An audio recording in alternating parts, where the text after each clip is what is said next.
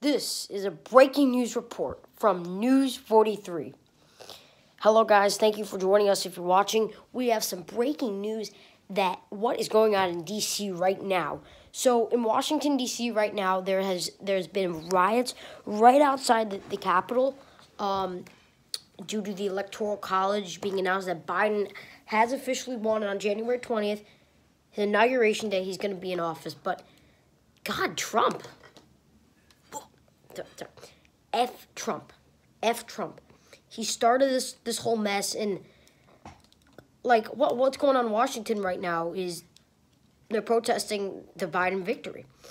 And one person has already been killed, so sorry to the person who's been killed. And then they're breaking into the Congress's office and just like I just feel like they're gonna like bomb the Capitol, and I don't want that to happen. So, man, F you, Trump. I can't wait till January 20th until you're fired. Okay, guys, tell me what you think about what's going on in Congress right now. It's a breaking news report here on News 43. Thank you for watching. I'll talk to you guys again soon. See you later.